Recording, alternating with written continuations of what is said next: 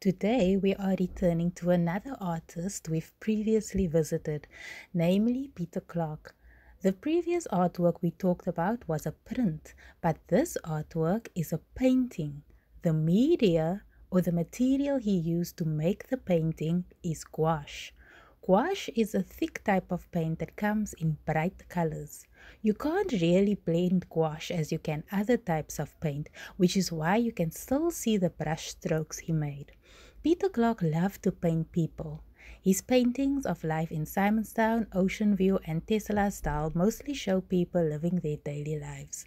He wanted to show how amazing it is to be alive, and through his artworks, he shows how much he loved the people that he painted or made prints of.